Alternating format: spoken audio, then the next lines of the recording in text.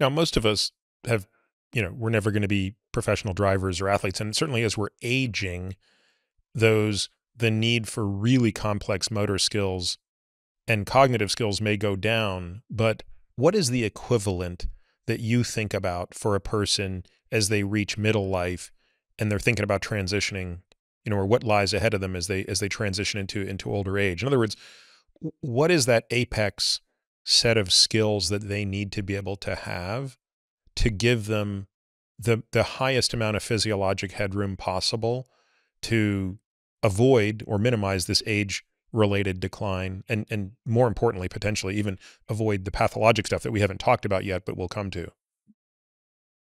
I think a lot of it, again, is probably quite individual, right? If you want to be able to perform a specific task, right? You want to be able to drive cars for as long as you're able, right? The next 4 or 5 decades.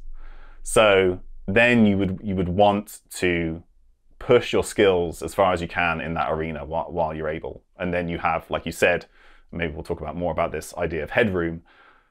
You cannot, at least not yet, we cannot completely stop the aging process.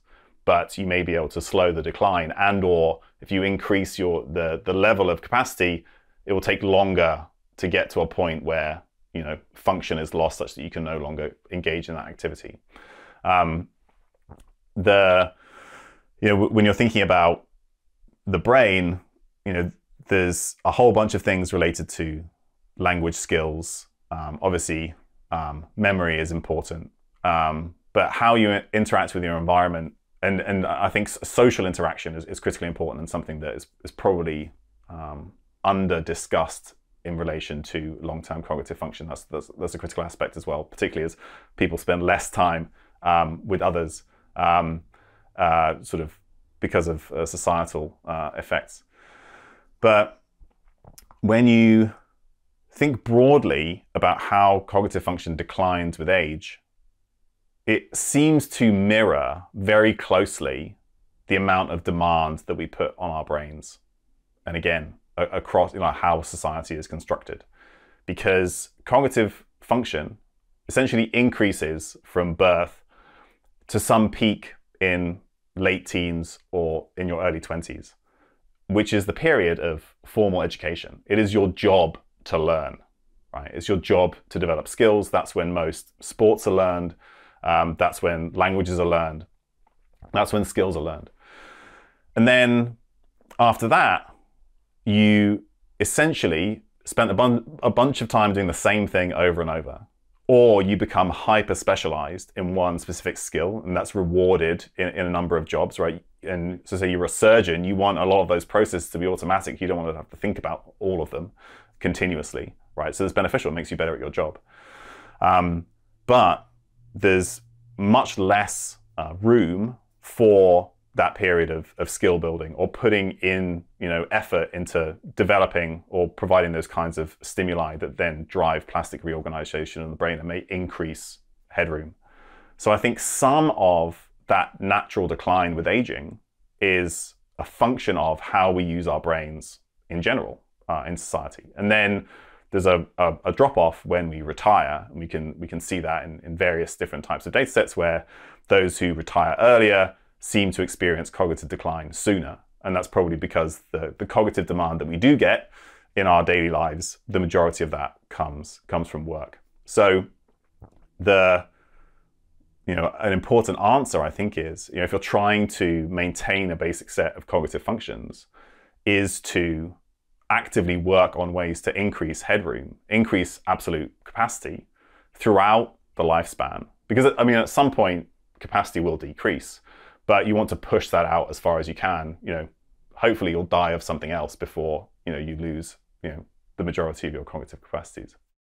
Yeah. Again, I think everybody's aware of the anecdote, right? Where, boy, Sally was just sharp as a tack, and then she retired, and all of a sudden it all went to hell in a handbasket. But, you hear this so many times that you realize there must be something to this. It can't just be, an observational phenomenon that's best explained by something else. There may be other contributors to it.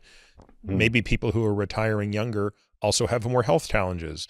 Maybe they're of lower socioeconomic status. I mean, you could come up with a lot of confounders that could explain this. Yeah.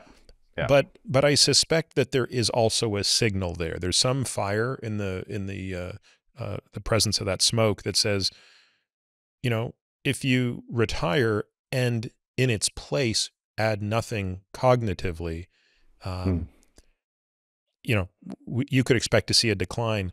I also can't help but wonder how much of this has to do with sense of purpose, which again, I think maybe falls outside of kind of, you know, we're getting really warm and fuzzy outside of the scientific discussion, but you know, the question I always have is, look, retirement should be thought of maybe as a financial decision. Maybe retiring means I no longer need to work for money, but I'm going to work on something else.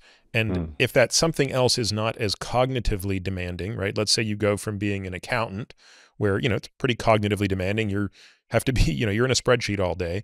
And you say, well, look, I'm 65, I'm done with that and I don't need to work anymore. But now I'm going to go and do something in the, you know, I'm going to do something philanthropic where I'm going to work for, you know, I'm really interested in homelessness as an example. I'm going to go and do X, Y, and Z. Well, you probably have more sense of purpose. You might derive more satisfaction from that, even though it's not as cognitively challenging. Do we have any sense of how that factors into it, or is that just so far outside of our ability to kind of understand risk? The majority of studies that have looked at this have, I guess they fall into two camps, which partially answer your question, but don't necessarily answer it fully. The first is looking at, you know, the removal of that stimulus through retirement. It's been done in several population-based studies. They usually account for medical conditions that, you know, might cause you to retire early, because that's an important confounder. And when you look at other studies, there are, you know, there's evidence to suggest that late in life cognitive activity, so whether you regularly play chess or you dance or you do something else that's cognitive stimulating, that's protective against incident dementia or cognitive decline.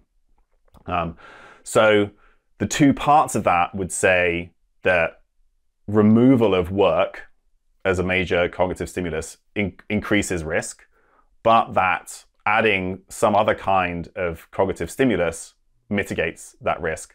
And there are several studies where you do some kind of cognitive training. Maybe it's computer-based brain training in older adults in their 70s. You can see significant improvements in cognitive function. And if you think about all the things that are most protective in terms of preventing cognitive decline, there was a big meta-analysis done by Jintai Yu, who's a professor in Shanghai, looking at all the different potentially modifiable factors for cognitive decline. The two most important protective ones were early in life education, which I think of as increasing headroom. So the more you learn and skills you develop early in life and the longer you do that for, the greater headroom you have. And then late in life cognitive activity, which then provides that protective factor. So I think there's enough evidence, you know, as much as we can right now, and most of this is observational, although there are some interventional trials in older adults, you can say that if you're no longer working, if you replace it with cognitively stimulating activities, you're probably mitigating, you know, all of that risk, or at least most of it.